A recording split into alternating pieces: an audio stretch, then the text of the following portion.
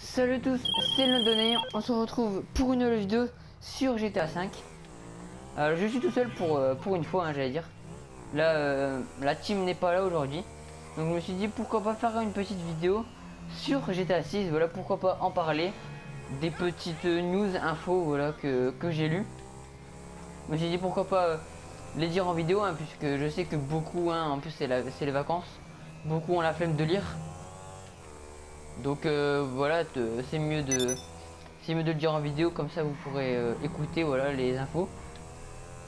Et enfin en regardant ma vidéo, que je sais, ouais, moi aussi même moi j'ai la flemme de lire, hein, mais en plus c'est les vacances, donc ça rajoute de la flemme, on va dire. Donc on va commencer à parler un peu des infos. J'ai lu sur un site, je vous le mettrai, je vous mettrai surtout, je vous mettrai le site, mais surtout la page d'accueil de où il y a GTA 6. Je veux dire, ouais, le dossier concernant GTA 6. Je vous mettrai ça dans la description.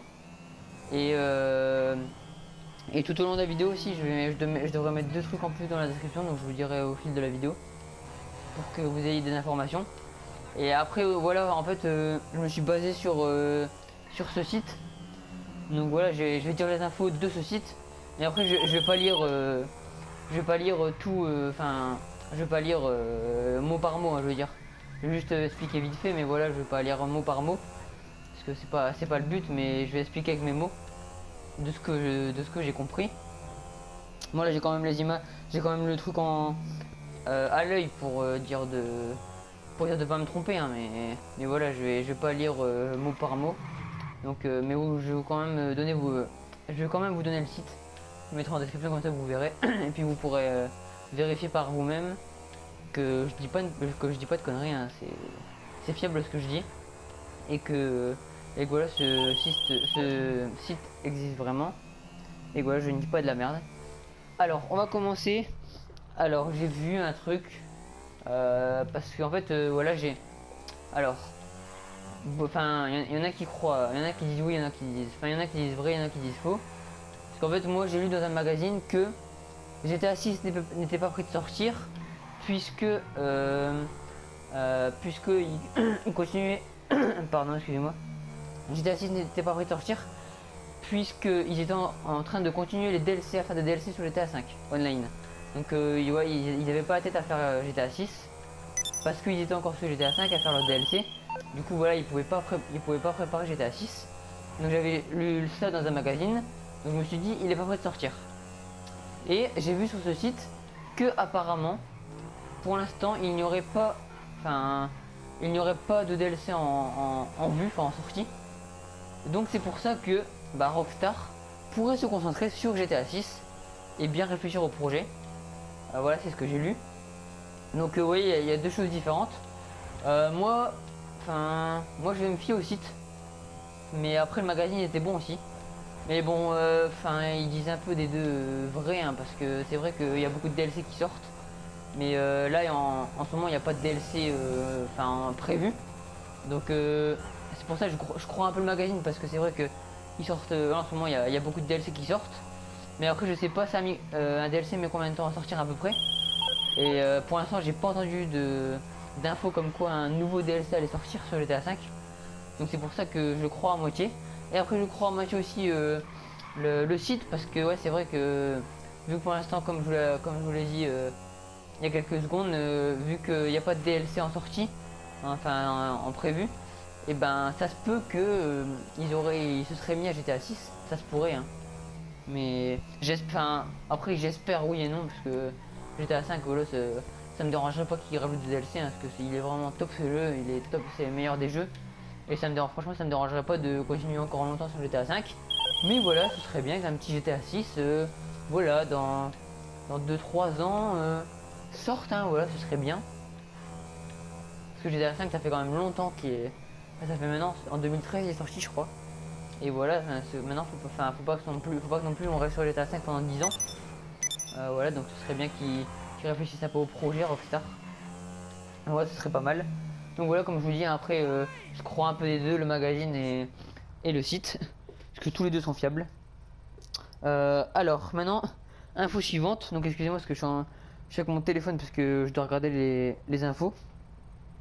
Alors, info suivante. Alors ça, je l'ai dit, ouais. Et après, alors,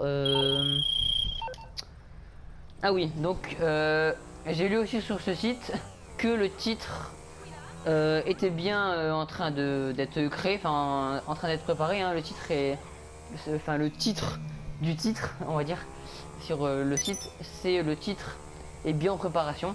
Donc ça veut dire qu'ils pensent, enfin qu'ils sont en train de, même si jamais ils refont un DLC sur GTA 5 Online, ils réfléchissent quand même au titre de GTA 6. Donc c'est déjà une bonne chose. Hein. De toute façon, faut toujours commencer par là. Donc c'est déjà une bonne chose. Et est-ce que ça les aiderait à, à se à se pousser, à se motiver, je sais pas, pour faire le GTA 6, hein, mais ça serait pas mal, vraiment. Ça serait vraiment pas mal. Après, alors. Ah oui, alors j'ai vu aussi que. Ah oui, apparemment, il y aurait dans les news, il y aurait une bonne nouvelle pour GTA 6. Par contre, je sais pas ce que c'est. Et Rockstar annonce officiellement le développement du titre. Donc je vous l'avais dit, ils sont en train de réfléchir au titre. J'espère que ce sera un bon titre. J'espère, on verra bien. Après, je sais pas si le titre il va sortir avant le jeu ou en tant que le jeu, je sais pas. Mais je pense qu'il va sortir avant le jeu, hein, quand même. Pour dire d'avoir, je sais pas, d'avoir, enfin l'image ou quoi. Enfin, le titre, c'est la moindre des choses, quoi. Je veux dire. Alors j'espère qu'il va sortir avant, hein. Et j'espère qu'ils vont pas trop traîner aussi. Très bien, parce que je pense que tout le monde attend GTA 6 aussi. Même si GTA 5 est vraiment très bien, comme je l'avais dit. Voilà, tout le monde attend GTA 6 aussi avec impatience. Mais voilà, après quand je vais vous dire l'année où GTA 6 est prévu, voilà, vous aurez encore le temps, hein, je vous dis. Mais voilà, je vous dirai l'année après. Et ah oui, j'avais vu aussi sur le site. Alors en fait, il y a un joueur, enfin à mon avis, il y a un fan de GTA 5, on va dire plutôt ça. Un fan de GTA 5 qui a créé un genre, enfin, un GTA, qui a créé un genre de GTA et qui a mis apparemment des véhicules en 3D, tout ça, dans des décors réels. Pour, enfin non, ouais, je sais pas s'il a créé, non, il a pas créé le jeu, il a pas créé le jeu. Mais en fait, il a, ouais, voilà, en fait, le joueur, enfin le fan, il a imaginé à quoi pourrait ressembler GTA 6 quand il sortira, voilà. Donc il s'est imaginé un peu tout ça. Et puis du coup il a intégré des véhicules en 3D tout ça, dans des décors réels et tout ça. Il a intégré un peu fin. En fait tu vois, il s'est imaginé le GTA 6 et ouais et du coup il l'a fait. Donc je vous mettrai le lien dans la description parce que c'est vraiment pas mal en fait. J'ai vu la bande annonce de ce qu'il a fait. Et franchement enfin je sais pas si c'est un. À mon avis je sais pas si c'est un pro. Mais à mon avis il doit s'y connaître quand même un minimum, hein, pour faire ça. Mais franchement le gars il gère. Et si GTA 6 pourrait ressembler à ça, voilà, pour moi ce serait magnifique, hein. Après je vous mettrai la bonne annonce dans la description, enfin le lien. Et franchement il s'est pas mal débrouillé. Pour ouais voilà, il s'est pas mal débrouillé. Sachant que voilà, il ne travaille pas à Rockstar ou quoi, c'est juste un fan. Donc c'est un pro quand même, mais ouais, c'est juste un fan et il travaille pas à Rockstar. Mais c'est vraiment pas mal, vous verrez. Voilà pour cette petite info. Après, ah oui, alors le lieu de GTA 6, voilà, je me suis posé beaucoup de questions. J'ai regardé plusieurs sites et en fait il y a plusieurs sites qui m'ont dit New York. Et en fait, quand j'ai regardé sur le site, et en fait il n'y avait pas que New York, voilà, il y avait 3 villes différentes où ça pouvait, enfin ils réfléchissaient entre 3 villes. Mais en fait je pensais que j'avais lu sur un site que c'était sûr que c'était New York, mais apparemment ce serait peut-être pas, enfin New York. Alors les 3 villes sont New York, Las Vegas, Miami. Et j'ai entendu dire aussi que ça pourrait avoir lieu aussi à Chicago ou à Détroit. Donc voilà, ça fait 5 villes quand même. Donc sur ce site j'ai vu New York, Miami et Las Vegas, ou Las Vegas pardon. Et sur un autre site, sur une vidéo, j'ai vu que GTA 6 pourrait être à Chicago ou à Détroit, voilà. Donc je dis pas les 5 ensemble, hein. Je dis bien une ville des 5, une des 5 villes. Mais voilà, après bah si vous voulez mettre dans les commentaires ce que vous préférez, bah choisissez. Moi je pense que New York ou Chicago ça pourrait être pas mal. Voilà, ça pourrait être vraiment pas mal, mais après à voir, hein. C'est c'est Rockstar qui décide, hein. Après à voir, mais voilà, je pense que ça peut être pas mal. De toute façon les 5 villes elles sont magnifiques, donc voilà, je pense que sur le décor il y aura rien à dire, hein, comme j'étais à 5, mais voilà. J'espère que cette map sera vraiment bien, et cette ville aussi. Donc on verra bien. Après, beaucoup ont parlé aussi de est-ce que une femme viendrait intégrer les personnages principaux dans GTA 5 en mode histoire. Alors il y en a beaucoup qui disent, en fait ils sont partagés les gens. Parce qu'il y en a qui disent oui, il y en a qui disent non. Alors moi d'après mes infos, ce serait non. Parce qu'en fait il y en a beaucoup qui disent oui, qu'il y a peut-être une femme qui pourrait intégrer, parce que là en fait sur GTA 5 Online, hein, vous savez bien, il y a Trevor, Franklin et Michael. Et en fait beaucoup s'étaient posé la question pour savoir s'il y avait une femme parmi les personnages. Mais je sais pas du tout, ou peut-être faire qu'un personnage principal dans le mode histoire, comme San Andreas si je me trompe pas, et puis faire une femme en fait en personnage principal toute seule. Donc beaucoup se posent la question. Il y en a qui disent oui, mais moi j'y crois pas trop. Je pense qu'ils vont rester sur un mec, hein, et je pense qu'ils pourraient bien faire un seul personnage principal cette fois-ci sur le GTA 6. Donc après aussi bah voilà, à voir, hein. Mais je pense, ça m'étonnerait qu'ils mettraient une femme. Franchement ça m'étonnerait. Ça a toujours été un homme, donc je pense pas qu'ils changeraient grand chose. Ouais, je pense qu'ils vont laisser un homme. Mais après aussi avoir le nombre de personnages principaux, hein, dans le mode histoire, à voir aussi, hein. Après ça je sais pas du tout, mais je pense, voilà, beaucoup de questions se posent encore, hein. Mais je pense pas que, ouais, il y a peu de chances qu'il y ait une femme. Franchement il y a peu de chances, il y a vraiment peu de chances. Et après à voir, hein, voilà, on verra bien. Mais voilà, moi je dis il n'y a pas beaucoup de chances qu'il y ait une femme. Je pense que ça va rester un homme. Et voilà, je pense que ce sera toujours un homme. Je parle bien du GTA mode histoire, hein, parce que si vous voulez GTA Online vous pouvez faire une femme, hein, mais en mode histoire je pense que ça va rester un homme. Et voilà. Donc voilà pour cette petite info aussi. Alors, info suivante. Apparemment, alors ça, me demandez pas ce que c'est. Je ne sais pas du tout. Vous irez, si vous vous posez la question, vous irez voir sur le site. Par contre, si vous savez ce que ça veut dire, je veux bien que vous mettez dans les commentaires si vous savez. Donc apparemment, GTA 6 devrait disposer d'un système de microtransactions en ligne. Donc je sais pas ce que c'est. Donc micro, ça veut dire petit. Transaction, bah pour transiter, pour je sais pas moi, pour passer d'un point à l'autre, je sais pas. Donc ça se passera en ligne, dans online. Donc je sais pas du tout. Me demandez pas. Sur le site j'ai pas trop vu, que j'ai regardé un peu, voilà, à la louche, vite fait. Mais donc si vous savez, hein, je veux bien que vous mettez en commentaire. Et après si vous voulez plus d'infos, ben allez sur le site, hein, parce que moi je sais pas du tout ce que ça veut dire. Mais voilà, en tout cas c'est ce qui est sûr, ce sera online, en ligne, le système de micro-transactions, voilà. Donc vous irez voir sur le site, hein, si vous voulez plus d'infos. Après, alors, attendez, je regarde.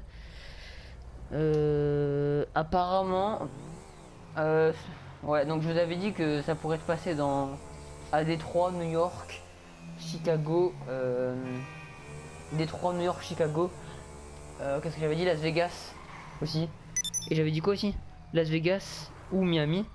Mais apparemment, alors soit il pourra avoir dans une des 5 villes là, ouais, pas ville là, ou soit il pourrait faire une géante map des États-Unis, la map des États-Unis sur GTA 6. Moi, je serais plus tenté sur la map de GTA 6, sur la map des États-Unis sur le GTA 6. Franchement, je trouve que ça serait mieux pour revisiter je sais pas, les lieux des anciens GTA. Ce serait vraiment pas mal de redécouvrir les autres GTA, les maps des autres GTA, mais en mieux refait, on va dire ça. Donc c'est pour ça que Rockstar se pose la question aussi, si soit ils font ça pour revisiter les lieux des autres GTA.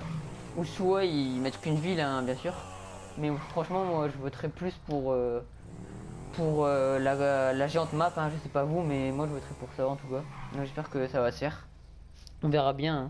À voir aussi. Après, alors, ah oui voilà. Donc, alors là par contre le site, je sais pas ce qu'il m'a fait parce qu'en fait il me donne deux dates différentes pour GTA 6 où GTA 6 sera prévu. Alors j'avais vu, alors sur le site, hein, à deux endroits différents, sur une partie du site j'avais vu que GTA 6 pourrait sortir en 2019 puisque ça fait bah, il est sorti en 2013 GTA 6. Ouais non, GTA 5 il est sorti en 2013, ouais je crois. Donc là ça fera, si jamais il sort en 2019, ça fera si je sais bien compter, ouais 6 ans. Donc ça va. Donc on aurait attendu 6 ans avant GTA 6 online, enfin avant GTA 6 sorte, pardon. Après je sais plus trop les autres GTA, mais je pense que c'était moins long. Mais après voilà, ça devient de plus en plus performant, donc c'est pour ça que ça devient de plus en plus long. Alors soit il sort en 2019, mais là sur le site, ils me disent aussi, la deuxième info c'est que il pourrait sortir pas au moins, enfin pas avant au moins 5 ans.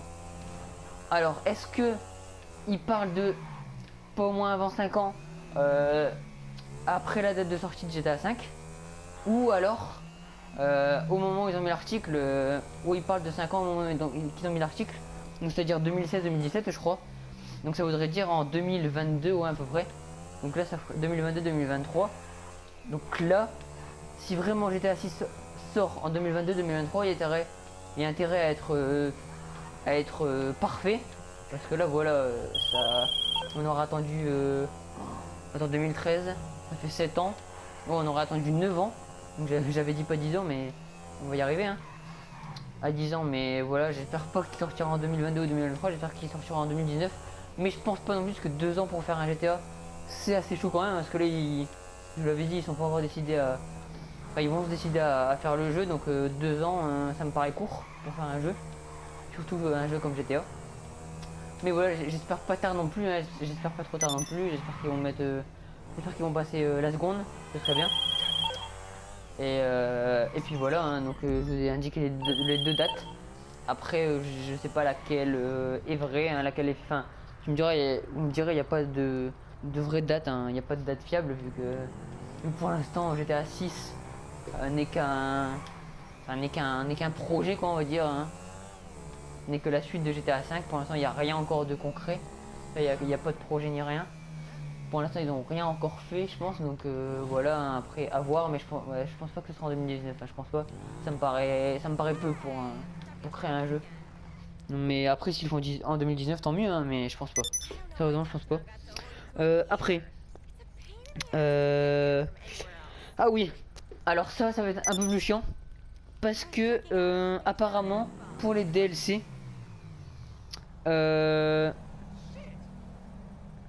Alors attendez. J'ai un network excellent. Alors ouais, donc apparemment sur GTA 6, alors je sais pas si c'est online ou solo, mais je pense que c'est online parce que solo ça sert à rien de payer. Mais apparemment sur GTA 5, sur GTA 6 online, quand il sortira, apparemment il y aura plus de contenu payant. Donc ça c'est plus chiant. Parce que voilà, moi j'ai pas envie de mettre de l'argent sur des jeux. Le jour où j'ai dit le jour où je payerai pour un jeu, enfin dans un jeu, et ben c'est quand je gagnerai de l'argent avec YouTube. Donc voilà, pour l'instant je suis pas prêt de gagner de l'argent. Donc voilà, ça va être un peu chiant s'il y a plus de contenu payant. Donc voilà, apparemment il y aura plus de contenu payant. Alors, à mon avis c'est peut-être les DLC, hein, il y aura peut-être des trucs en plus que payants. Et moi en tout cas je ne paierai pas, hein. Mais voilà, attendez vous... c'est français ou parce que j'ai dit attendez-vous à ce que ce soit payant. Donc voilà, préparer le porte-monnaie, hein. Va falloir faire choper la carte bleue si vous aurez joué avec des trucs payants. Mais j'espère que ce sera pas trop cher non plus, et j'espère qu'il n'y aura pas beaucoup de trucs payants. Mais apparemment il y en aura pas mal, hein. Donc voilà, c'est peut-être un point négatif pour GTA 6 online bien sûr. Voilà. Alors maintenant, info suivante.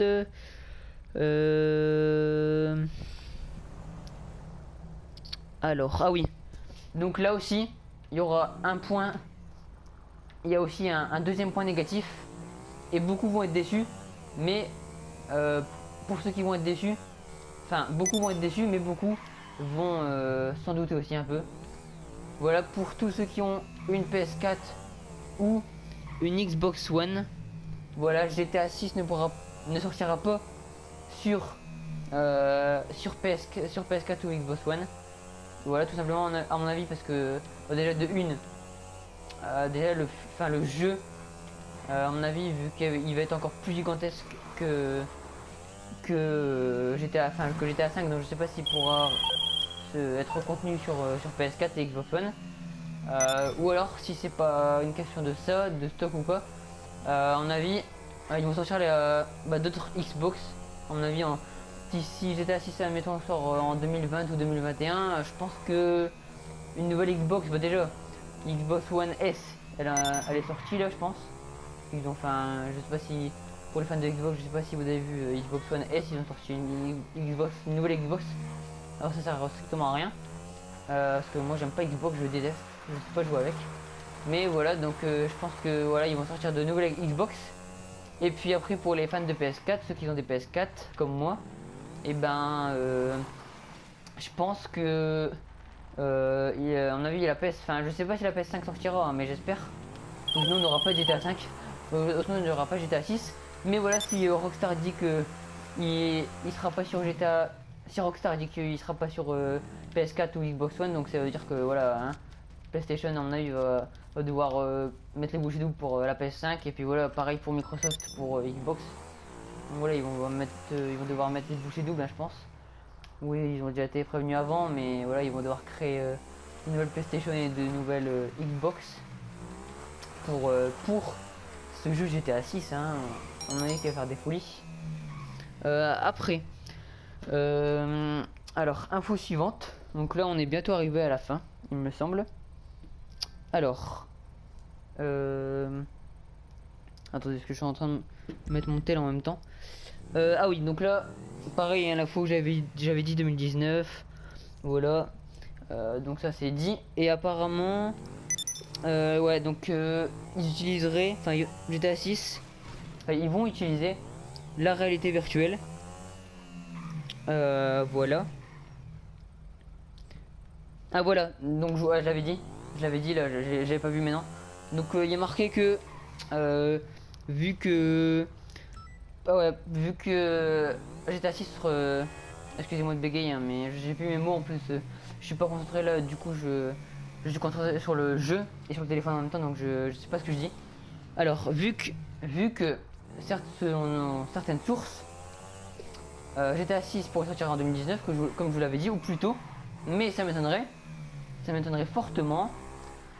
Du coup, comme je vous l'avais dit, là il est marqué, et donc il avait raison, Sony et Microsoft vont mettre les bouchées doubles pour voilà, pour dégager PS4 et Xbox One, et pour pas pour dégager, mais voilà, pour les sortir et pour mettre d'autres enfin créer d'autres PlayStation pour contenir GTA 6. Et donc voilà, donc ces consoles, quand les nouvelles consoles pardon, sortiront, et ben voilà, ils vont utiliser probablement la réalité virtuelle. Alors je pense savoir ce que c'est, je pense que c'est avec le masque là qu'on met autour de la tête, et je pense que ouais, ils vont faire ça. Donc je pense que ça va être ça, donc si c'est ça, bah c'est bien, hein. Comme ça on pourra jouer avec le casque, enfin avec la réalité virtuelle sur GTA 6, donc ce sera énorme. Donc je pense que c'est ça. Donc ils vont utiliser les nouvelles consoles vont utiliser la réalité virtuelle. Voilà, donc ce serait vraiment pas mal. Donc c'est pour ça que Sony et Microsoft vont mettre les bouchées doubles, hein. Je sais pas pourquoi j'ai dit PlayStation tout à l'heure. Voilà, enfin Sony et Microsoft vont mettre les bouchées doubles pour sortir les nouvelles consoles. Puis après à voir aussi, hein, les nouvelles consoles, mais je pense qu'elles vont être encore mieux. Voilà, mais en tout cas moi vous savez, hein, si la PS5 sort, bah je l'achète. S'il n'y a pas de PS5 et il n'y a que des Xbox, ben j'achète pas, hein, parce que Xbox je n'aime pas du tout, je sais pas jouer avec. À moins que vraiment qu'ils sortent que des Xbox et qu'il y a que GTA 6 sur Xbox. Il n'y a pas sur d'autres consoles. Là vraiment j'achète Xbox, hein, mais je pense que ce serait impossible. La PlayStation aura sorti sa console, enfin Sony aura sorti sa console aussi. Surtout que Sony est devant Microsoft et enfin dépasse tout le monde, hein, en termes de console et tout ça et de jeux. Donc c'est pour ça que voilà ils vont encore passer devant Microsoft cette année, enfin l'année prochaine, et puis voilà ils vont créer encore un truc de malade en PlayStation, en termes de PlayStation. Donc voilà, ça va être un truc de malade, GTA 6 online, GTA 6 sur PS5 hein, peut-être. Voilà donc voilà quand bah, peut-être que je referai une vidéo plus tard, mais vraiment plus tard, pour si toutes les infos, si j'ai des infos plus concrètes, hein, je vous le dirai aussi. Mais ça faudra attendre encore au moins un an, hein, pour avoir des infos plus concrètes, pour dire d'attendre que Rockstar crée un peu le jeu. Après, info suivante. Ah oui, donc je vous l'avais dit ça et je vous le répète maintenant. Ouais, comme je vous l'avais dit, peut-être qu'ils vont relier toutes les villes, hein, ils vont faire un opus. Peut-être qu'ils vont relier l'ensemble des cartes des précédents opus. Pardon. Donc voilà, je vous l'avais dit, hein, des précédents GTA. Peut-être qu'ils vont relier toutes les villes. Donc ça aussi ce serait pas mal, hein. Donc troisième solution. Donc il y a trois solutions. La première, Détroit, Chicago, New York, Las Vegas ou Miami. Deuxième solution, ils font une géante map des États-Unis. Ou troisième solution, ils relient ils font un ensemble de cartes des précédents GTA. Ce qui pourrait être pas mal aussi, hein, pour revisiter les autres GTA comme je vous l'ai dit. Mais après voilà, si je voterai plus sur la deuxième solution de la map des États-Unis, parce que s'ils font une map des États-Unis, il y aura forcément les cartes des autres opus, enfin des précédents opus. Du coup ben voilà, un opus je sais pas. Du coup voilà, ça pourrait être mieux. Et après plus d'autres villes, hein, bien sûr. Donc voilà, je sais pas du tout ce qu'ils vont faire, mais j'espère que ça va être ça. Et là je viens de niquer ma moto, du coup je vais devoir aller la chercher à Mutuelle Morse, mais pour l'instant j'ai la flemme. Pas grave, hein, tant pis. Donc je vais appeler Mutuelle Morse pour pouvoir la déclarer. Et voilà, donc ça j'ai dit. Et puis, ah oui, après il y a un fan made, ouais. Donc c'est un made, ça veut dire faire, faire. Donc un fan a fait quelque chose. Ah, ça coûte que 187. Donc je vous l'avais dit. Excusez-moi, la vidéo a bugué parce que j'avais oublié de la couper. Donc comme je vous l'avais dit, maintenant j'ai rien dit. Il y a des fans qui ont créé beaucoup de choses, hein, pour GTA 6. Et là en fait c'est un fan qui a fait un concept pour la map du prochain GTA. Donc pareil, il a imaginé le prochain GTA 6 et du coup il a imaginé la map. Et là je vois sur cette map que si je n'abuse pas, il y a tous les États-Unis. Donc voilà, c'est ce qui pourrait être pas mal, et je pense que bah faut voter cette solution là en fait, hein. Je pense que ça pourrait être la meilleure. Je pense que ça va être la meilleure. Après à voir, hein, pour Rockstar, mais c'est Rockstar qui voit, mais je pense que ça peut être la meilleure solution. Et puis voilà, pourquoi pas, hein. Et puis en plus la map elle est super belle, il a bien réalisé. Et du coup bah je mettrai le lien dans la description aussi, hein, pour que vous voyez un peu la map. Franchement elle est bien faite, hein. Je vous dis, hein, c'est pas Rockstar qui l'a fait, c'est un fan. Voilà, un très grand fan de GTA à mon avis. Et voilà, il l'a fait. Et franchement elle gère, hein. Franchement y a rien à dire. Y a rien à dire. Et puis ben il a dû mettre du temps, hein, mais il l'a bien faite. Donc j'espère que cette map devra aider Rockstar, hein. J'espère qu'ils feront, enfin pas la même j'allais dire, mais j'espère qu'ils vont s'inspirer de cette map parce qu'elle est vraiment sympa. Voilà, donc c'est tout pour cette vidéo. Elle était un peu longue, hein, mais je voulais vraiment expliquer tout les infos que j'avais eu sur GTA 6. Donc je vous rappelle que je mettrai dans le lien de la description toutes les infos que j'ai eu là. Enfin, je vous mettrai le lien du site, je vous mettrai le lien de la bande annonce, enfin du 3D là,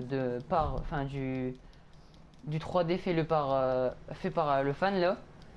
Et je vous mettrai le lien aussi de la map que qu'un autre fan aussi a fait. Comme ça bah, vous verrez les trois choses les plus importantes. Et puis voilà, bah, j'espère que cette vidéo vous aura plu, hein, malgré qu'elle était un peu longue. Ouais, je voulais vraiment prendre le temps d'une vidéo pour expliquer tout ça, parce que c'est vrai que on joue beaucoup au classique avec, sur GTA 5 sur GTA 5. Et puis c'est vrai qu'on parle jamais de GTA 6 hein, en vidéo, on parle jamais de GTA 6, donc voilà, c'est l'occasion là de faire cette petite vidéo. Voilà, et puis ben j'espère que vous verrez hein, quand GTA 6 sortira, on fera des vidéos de malade avec la team hein. Si Tony et Nolan regardent cette vidéo, et Antoine aussi, mais enfin si Tony et Nolan regardent cette vidéo, bah voilà, petite dédicace à vous. On fera des vidéos de malade sur GTA 6. Ouais, j'espère qu'elle vous aura plu. N'hésitez pas à vous abonner à ma chaîne si ce n'est pas encore fait, et si vous kiffez ma chaîne hein, bien sûr, et si vous serez actif, n'hésitez pas à laisser un petit pouce bleu pour GTA 6, pour encourager Rockstar à le sortir hein, ce foutu GTA. Et puis bah voilà, n'hésitez pas à mettre des commentaires aussi, avec grand plaisir je les lirai. Et voilà, bonne soirée à tous et salut à tous.